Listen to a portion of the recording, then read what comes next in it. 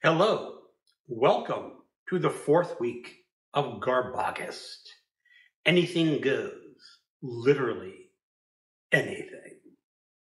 My channel name for this month is Another Boobiephile Reads Playboy for the articles, because all the co-hosts of GarbAugust get naughty channel names.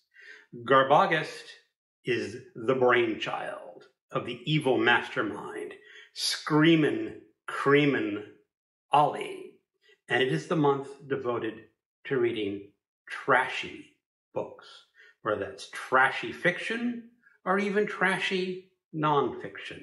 It is the books that some people consider a little salacious, or maybe a little bit beneath their dignity, but are awfully fun to read. And that is GarbAugust. And what have I been reading for this month? Well, I am going to start off with my non-trashy read. And this was for the BookTube prize in nonfiction. So I'm just going to mention that I read this book. I will be eventually reviewing it once the prize has been determined. And the book that I read was The Escape Artist, The Man Who Broke Out of Auschwitz to Warn the World, by Jonathen Freedland. And I read this in a digital format. And now on to my trashy books, plus one that may or may not be total trash. The first one I read was an audiobook, The Remaking, by Clay Chapman. It is a horror novel. I am on the fence to call this a real trashy book or just an ordinary trashy book, but it does have some trashy elements. The book starts off with a recounting of supposedly true life event in a small town in Virginia, and it is set in the 30s, or it is told about an event in the 30s where some townspeople grabbed a woman and her daughter who were living out in the forest.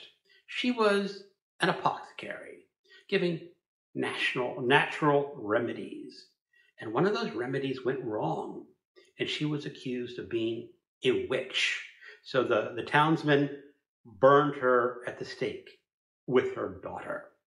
And they buried the woman out in the woods, and then took the daughter, supposedly an even worse witch.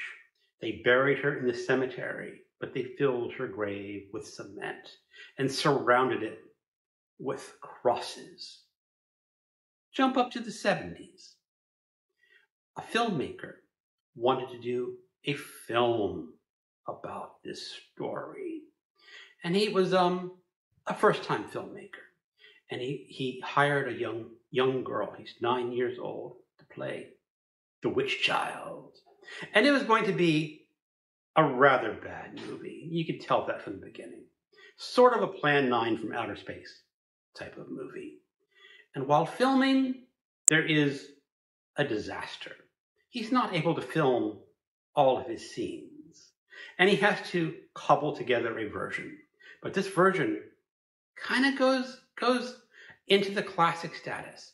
It was a dud when it was first released, but people started really loving this movie, and especially the story of the disaster behind the movie. Flash forward, when that 9-year-old girl is now in her mid-30s, 25 years later. She's having a rough life. She sometimes does horror cons and signs film memorabilia about this disastrous film, but her life is not going as expected. And then a new director wants to remake the original disastrous movie into a big Hollywood blockbuster. And he hires the woman who played the witch child, Jessica, to play the mother in the new version. And this version has an even a bigger disaster. And that's all I'm going to say. And this was a very interesting horror novel because it is the story of a ghost girl, a ghost witch girl. Or is it? Is there a witch girl from the grave who is haunting these films? Or is it just the product of a disturbed actress? I liked it a lot. It's very atmospheric. You get a lot of details about making trashy horror movies, and that was pretty darn good. I do highly recommend it. The audiobook version was done well. There are a few narrators. You have a narrator in the beginning who tells the initial story. You have a narrator for the girl child. And I'm thinking, does the same narrator do the adult woman? I can't remember. It might be a different narrator. And then there was a fourth story at the end that sort of ties it all together and makes it a very interesting horror novel. After that, I picked up another digital book. Now, this one's really more of a short story. It's about 41 pages long. It is Blackshot, Deed to Hell by Kurt Barker. And it is another naughty Western.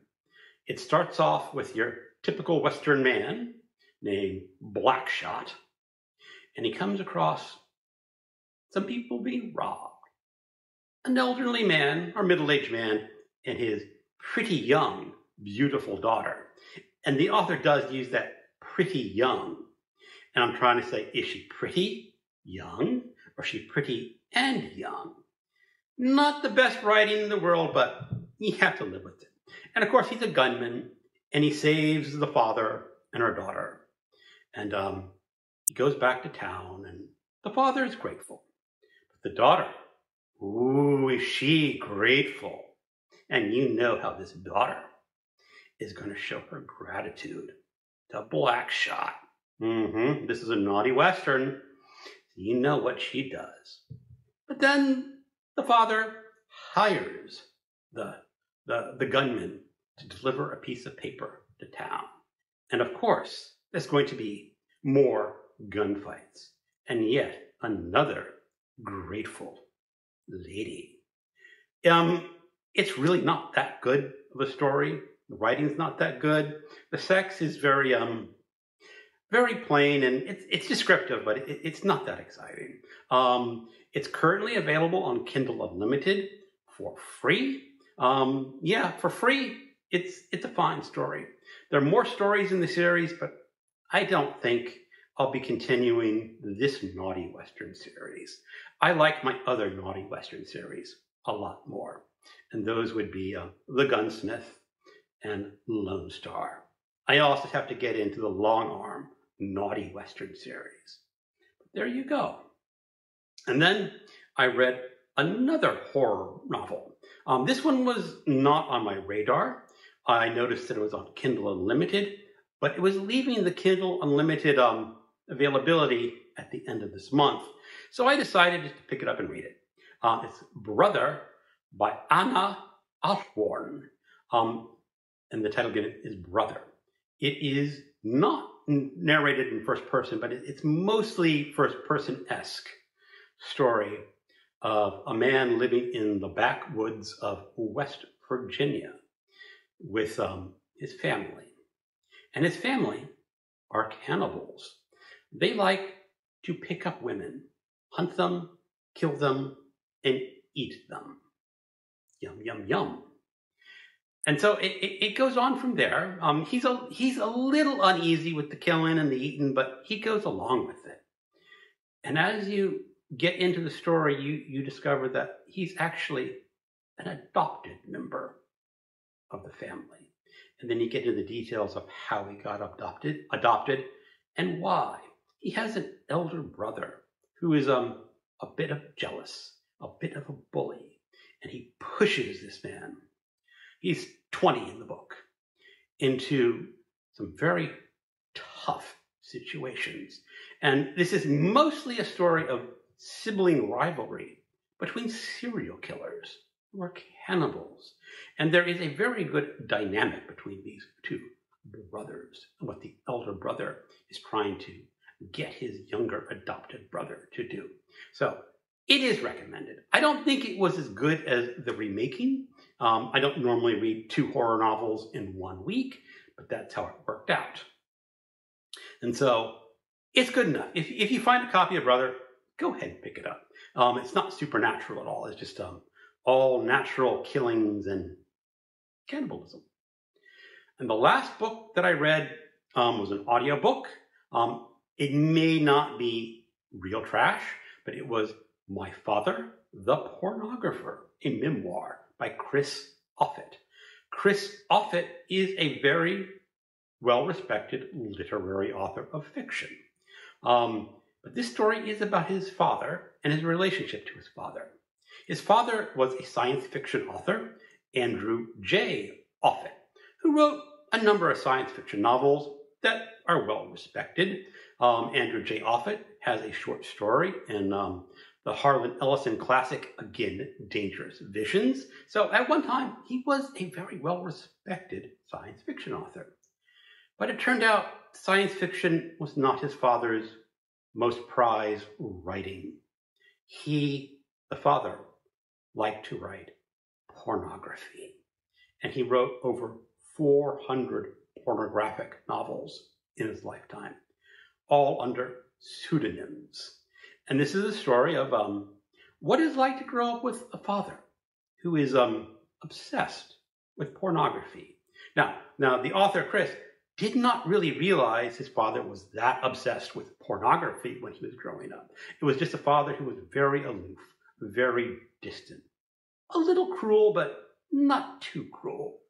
And then you get into some of the details of the pornography that his father wrote, especially the unpublished pornographic comics that he wrote.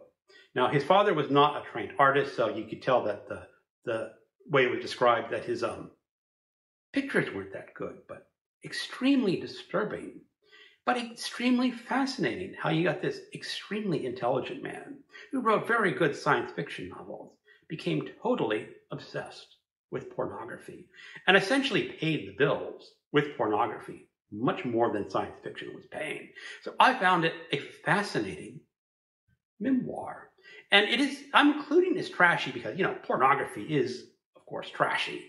And you get a look into a little bit of how people become pornographers and the inside cabal, I said not cabal, the groups of people who enjoy specific types of pornography and trade it and want to talk about it. And this was well before the internet. So you have letters between supposedly respectable gentlemen communicating with this pornographer.